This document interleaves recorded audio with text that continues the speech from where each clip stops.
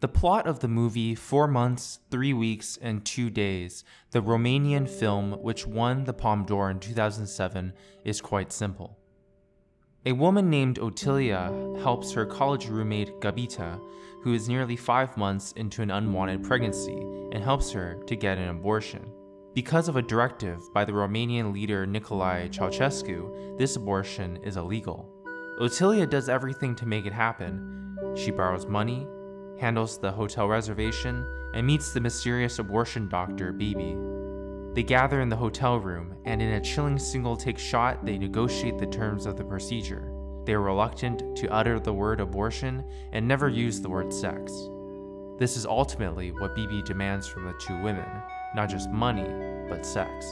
And after he rapes them, Otilia leaves Gabita to walk through more circles of personal hell, sitting through an exasperating and isolating family gathering at her boyfriend Addie's home, and eventually running through the streets at night in search of a place to dump the dead fetus.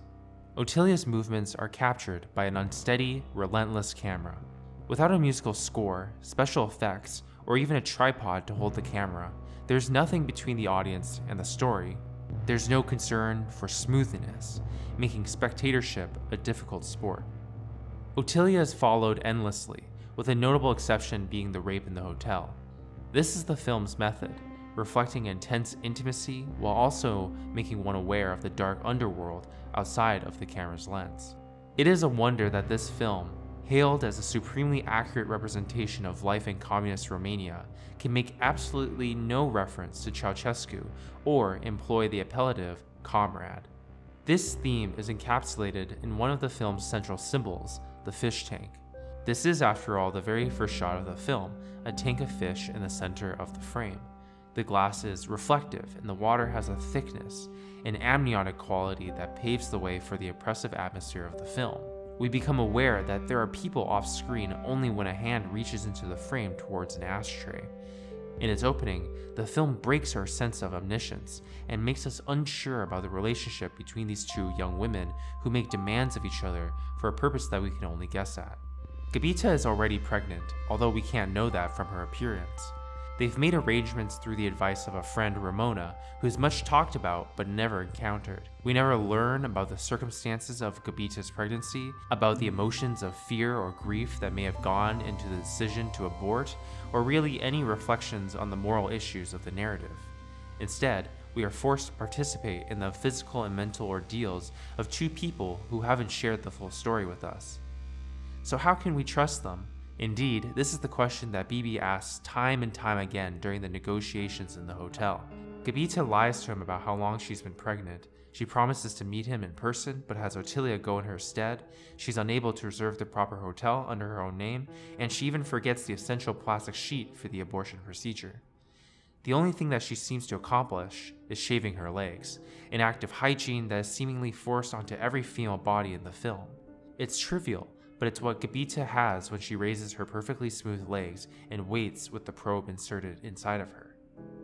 It's hard, therefore, to imagine why the two roommates trust each other so much. They become increasingly entangled and dependent on one another in the film, yet also alienated. This becomes overt when Bibi rapes them. Gabita escapes to the corridor and then to the bathroom, which acts as an airlock, a space of cleanliness with running water that can drown out the sound of sex. When Otilia enters, she hoses herself clean without looking at Gabita, who then exits the bathroom, where she is also raped. When they're alone after the abortion doctor leaves, the two sit motionless without an exchange. When Gabita finally thanks Otilia, she herself is out of frame, and Otilia does not respond. The abortion is completed off-screen as well, while Otilia is with her boyfriend's family. Otilia tries to call the hotel room a couple of times, but the details of what's happening are kept a mystery. The suspense and psychological burden of not knowing weighs heavily on Otilia's mind, causing her to vomit in the street. The reality back at the hotel is shockingly sober. There is no blood, no screaming, just a still and sleeping figure in the bed. Otilia reaches out to her friend with tenderness, her loyalty emerging once again. She asks Gabita why she didn't answer the phone, but instead of reciprocating the question with an answer, Gabita directs our attention to the fetus in the bathroom. For a film that works so actively to exclude the audience from explicit shock, it doesn't hide from showing us the fetus in full view. Every detail of the flesh is visible. The fetus has a tactile and vulnerable presence, invading the whiteness of the towel with blood and amniotic fluid. It only accentuates the gruesomeness of having to throw it down a garbage chute. When Otilia returns to the hotel, she's shocked to find Gabita sitting calmly at a table in the restaurant. They sit across from each other, with a cigarette burning in between them, reminiscent of the film's first shot.